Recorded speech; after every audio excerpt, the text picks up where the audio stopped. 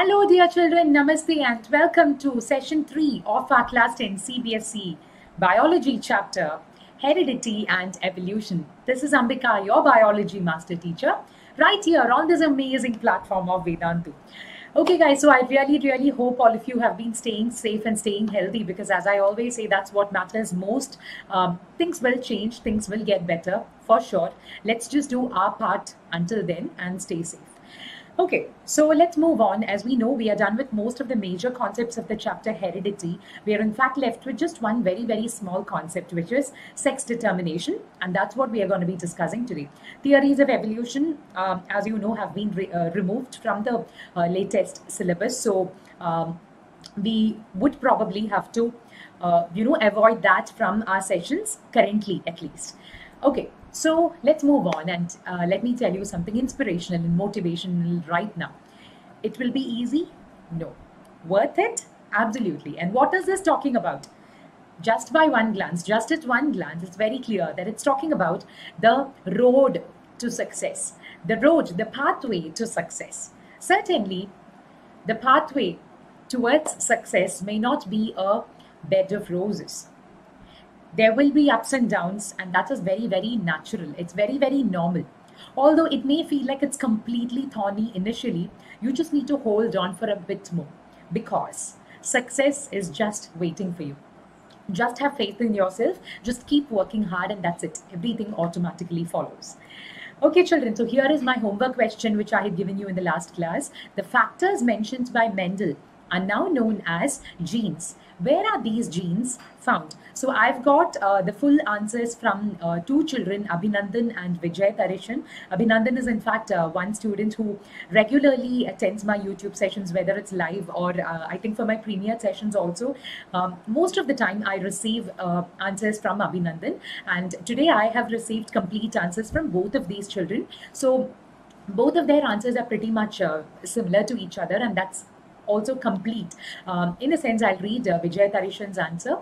Genes are contained in chromosomes which are in the cell's nucleus. Abhinandan has just added that they are contained in DNA, which is like found in chromosomes, and that is in the cell's nucleus. Rest of it is pretty much the same. A chromosome would contain hundreds to thousands of genes. Every normal human cell contains 23 pairs of chromosomes, making it a total of 46 chromosomes. Okay, and thank you very much children for giving me the answer in so much detail. So yes, absolutely right. And just in case you're wondering what alleles are, now we know what genes are and where genes are found. So what about alleles? So let me make that also clear to you at this point. So yes, we know that a human cell consists of 23 pairs of chromosomes, as both of them have said. So this 23 pairs would mean first pair is this. Okay, this is first pair of chromosomes. This is the second pair. And then there would be the third pair, and so on. We have 23 pairs in every diploid cell that we have. Now, these two, the members of one pair, we call this single pair a homologous pair of chromosomes. These are homologous chromosomes, which means this member, suppose this is my first pair of chromosomes, one member has been contributed by one of my parents, and the other member has been contributed by my other parent. This must be, say for instance, this has been contributed by chromosome 1, which is a copy of the chromosome 1 of my father. This is perhaps chromosome 1's copy of my mother, and so on. Okay, this happens with every sexually reproducing organism, wherein your pair, members of your homologous pairs of chromosomes, are contributed by copies of your paternal and maternal chromosomes respectively. Okay, so this is about it. So do remember, members of a homologous pairs of chromosomes always carry copies of genes, which means when I say gene for eye color, it means it would have two alleles. We've seen what alleles are and what genes are. And the alleles would be found on members of homologous chromosomes. Okay. So alleles are found on members of homologous chromosomes, and whichever among them tends to be dominant is what gets expressed. Say for instance, from your father you have inherited the allele for blue eye color. From your mother you might have inherited the allele for brown eye color. Because brown eye color is dominant over blue eye color generally in human beings, that tends to get expressed. Okay, so you would find alleles on members of homologous chromosomal pairs, and that's it. Genes are generally found on chromosomes. And with that, let us move on, and let me tell you something that's very, very exciting and a happy moment, and happy and a proud moment for all of us here at Vedantu, because Vedantu students have bagged top ranks in IIT JEE, which has by far been the best results amongst all online classes. So congratulations to all our amazing super scorers who are right here in front of you. They absolutely are an inspiration to all of you. Not just these, we have a few more here, and a lot more also. Just a handful of them have been put up here on the slides. So congratulations to all these super scorers from JEE Advanced 2020. Well, I would like to give them, from a personal viewpoint, I would like to give these children special appreciation, because things have been very different. Things have been very difficult for most people around the world in the year 2020 because of obvious reasons. The COVID pandemic has, changed everything in our daily lives. Despite that, these children have not stopped working hard.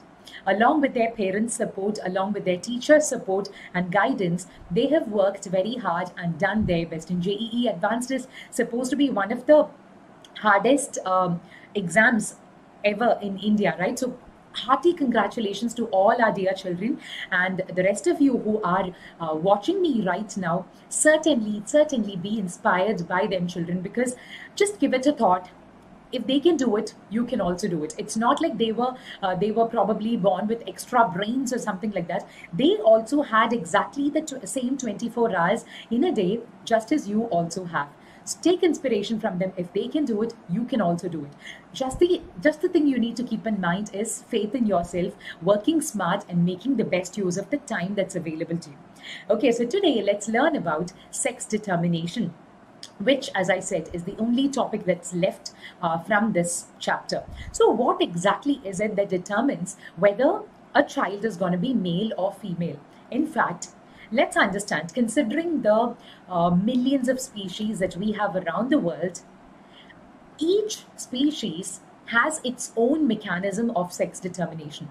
In some of them, genetic factors play a role in deciding the sex of an individual, whether it's male or female, like in the case of human beings, like in the case of certain birds also.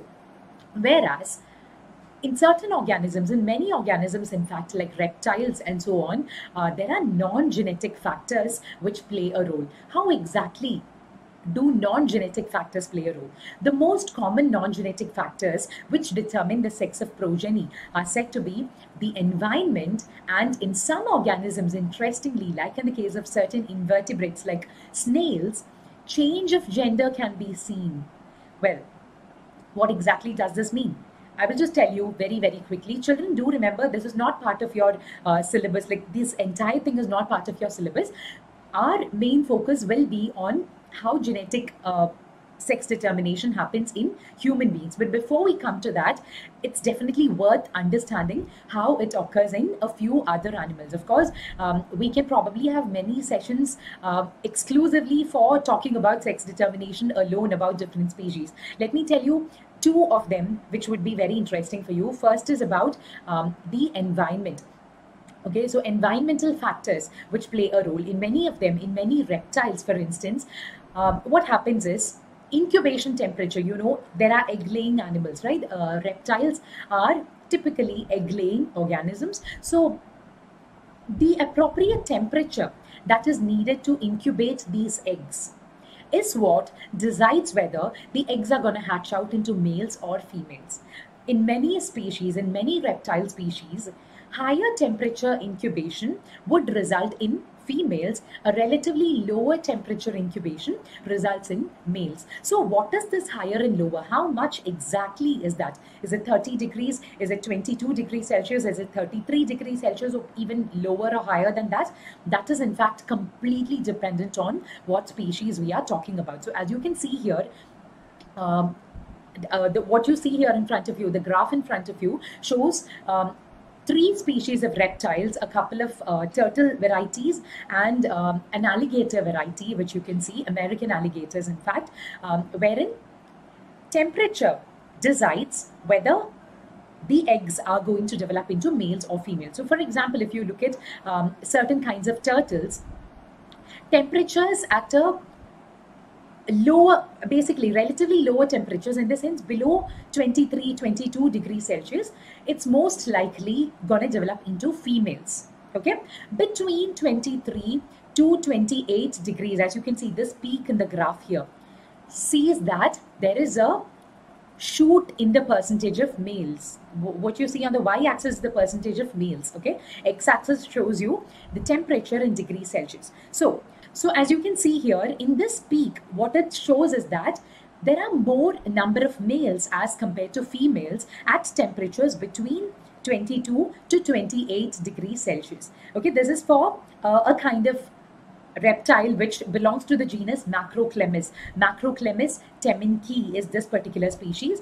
There are also others wherein the temperature would be different. Say for instance, in this particular genus, Trachemis scripta, this particular species of turtle, you can see that the temperature is slightly higher, at which it would be dominated by females or dominated by males. And in the case of the American alligator, alligator Mississippians, as you can see, between around the temperature 33 degrees Celsius, 32 to 33 degrees Celsius, it is said to be dominated by males. Below that or higher than that is said to be dominated by a female proportion in the sex ratio.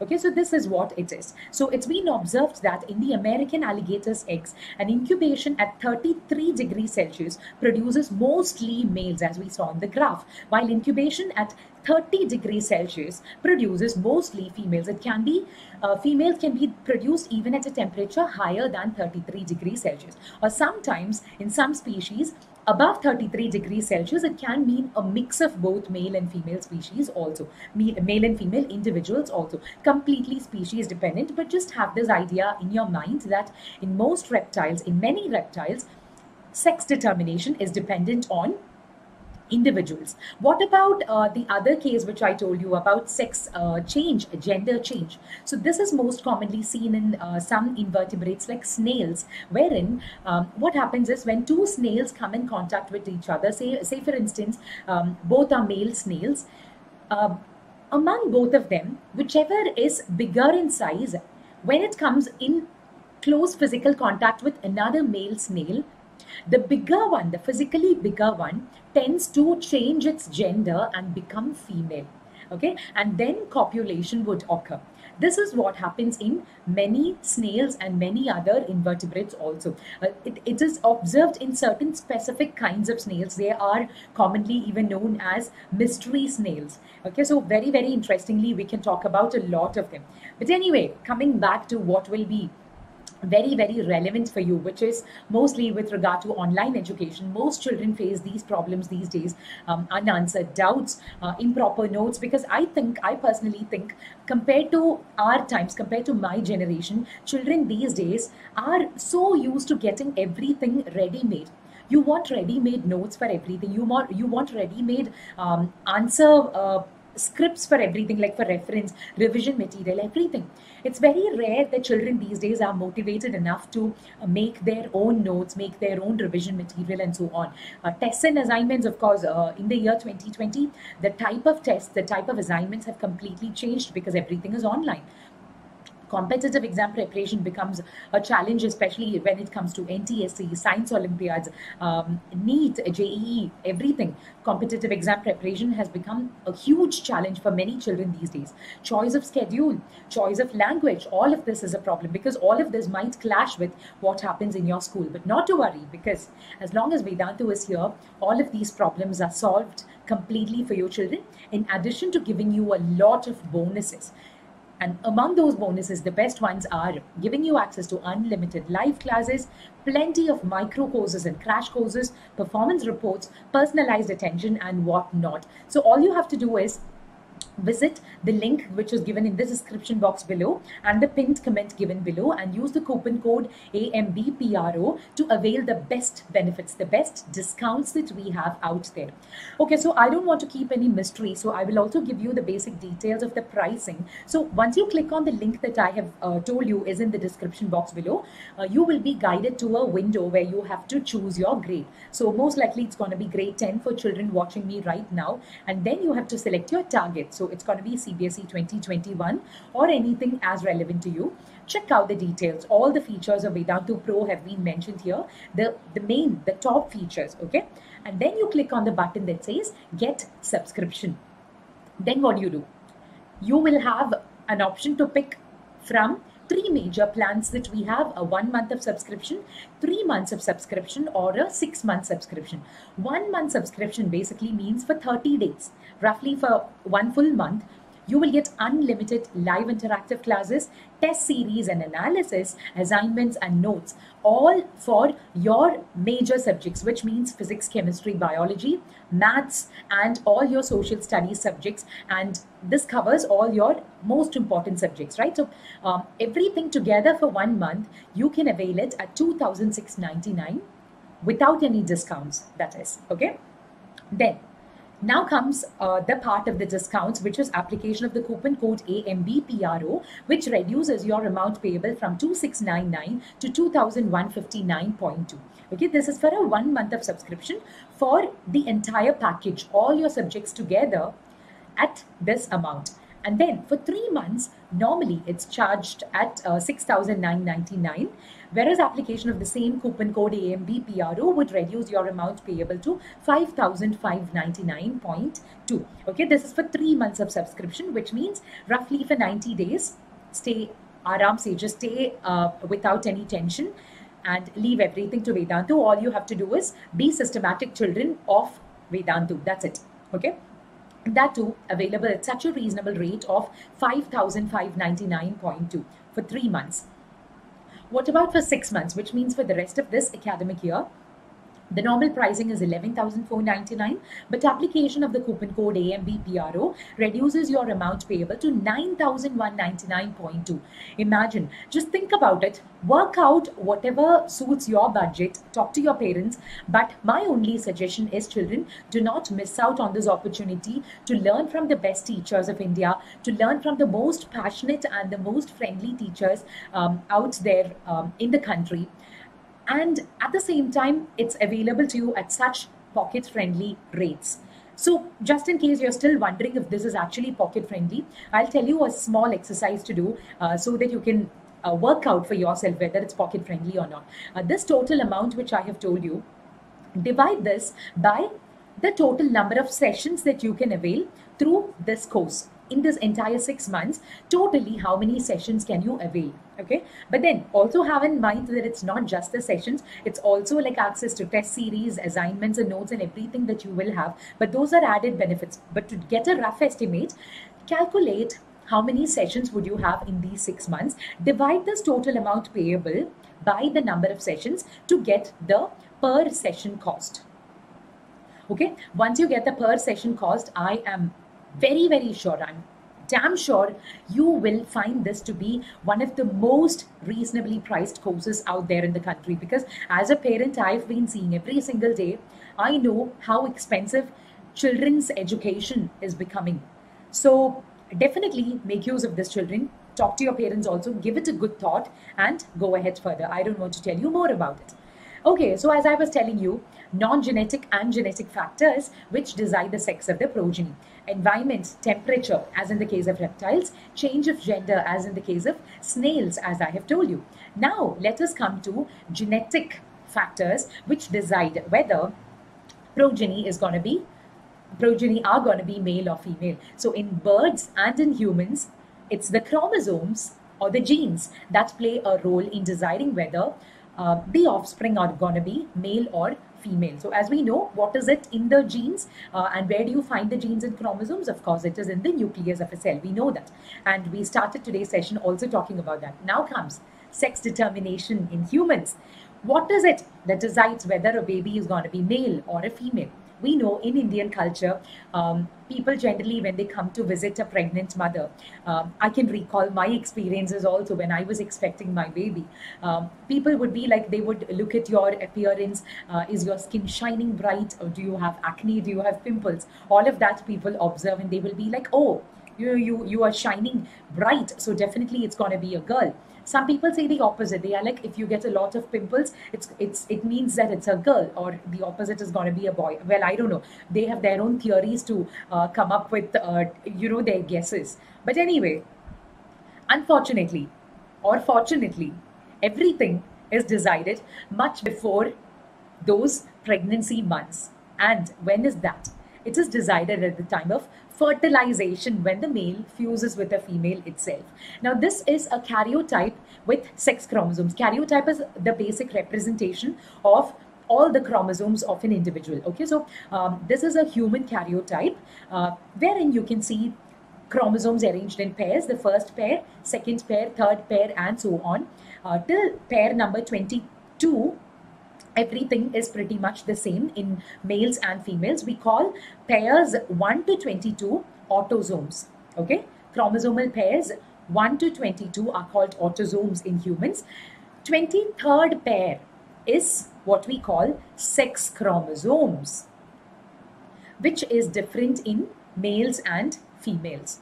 In males, if you observe it, there is one X chromosome and one Y chromosome, which means we can't call them homologous chromosomal pair because they are different. Males have one X chromosome which they have got from their mother, and they have got a Y chromosome which they have got from their father. But then in females, the 23rd pair, which is the sex chromosomal pair, is also a homologous pair, just like any other autosomes, which means both of them are similar to each other because both of them are X chromosomes. Females always inherit X chromosome from the mother and X chromosome from the father. I think that pretty much explains what decides whether the baby is going to be male or female. As we know, let's recall what we have learned in the chapter, how do organisms reproduce. At the time of fertilization, millions of sperms compete to fuse with the single egg. The queen, which is the egg, sits there and she gets to decide, or she doesn't exactly decide, but then she just sits there and waits for one of the sperms to win the race to fertilize her. Yes, as you can see, many sperms come and try to fertilize the egg, but whichever sperm manages to fuse with the egg first is what decides. So how does this work? Millions of sperms are released in one ejaculation round by a male, and approximately half of these sperms carry an X chromosome and the remaining half carry a Y chromosome. Then what? Only one among the millions of sperms typically manages to fertilize the egg to form the zygote, as you can see. And if that one sperm, the winner sperm, if it happens to be a Y carrying sperm, the result is a baby boy. And if it's an X carrying sperm, the result is a baby girl. As simple as that. So at the time of fertilization itself, it's decided whether the zygote is going to develop into male or female. And further, the zygote undergoes all of these rounds of cell division. Look at it once again. The sperm is coming in, fertilizing the egg, and then the zygote is formed. Whether it's a male or a female is already decided now, and then it undergoes its further divisions, cleavage, and all of that, becomes an embryo, becomes the fetus, and it is actually decided already whether it's a male embryo or a female embryo, female fetus or a male fetus, because fertilization has already decided it. So to summarize it, sex determination in human beings, in males, the types of gametes can either be an X carrying sperm or a Y carrying sperm, whereas females produce only one type of gamete, one type of eggs, and all of the female eggs would carry the X chromosome, which means female gametes are destined to make only baby girls because female gametes don't have a Y chromosome. Whereas at the time of fertilization, if the Y carrying sperm happens to fertilize the egg, it develops into XY, that's a male zygote. Whereas if the X carrying sperm fertilizes the egg, it develops into XX, developing into a female zygote. As simple as that. Okay, so I think It's high time all Indians became aware of this, because even today in uneducated parts of India, like in backward parts of India, there are people, there are families in which sadly they really want a baby boy, and they keep pressurizing the female to have more and more children, just so that the next one might be a boy, the next one might be a boy, and so on. Why does it matter? How does it matter? Whether it's a boy or a girl, everything is a gift from God, is what I personally believe. Okay, so all we need to ensure is that we must have a balance in sex ratio. Males and females must be pretty much equal in number, and only then species can continue. In fact, we are at a very high risk. The Indian population especially is at a very high risk right now, because there are not enough females according to statistics. Corresponding to the number of males that we have in society. What do we blame it on?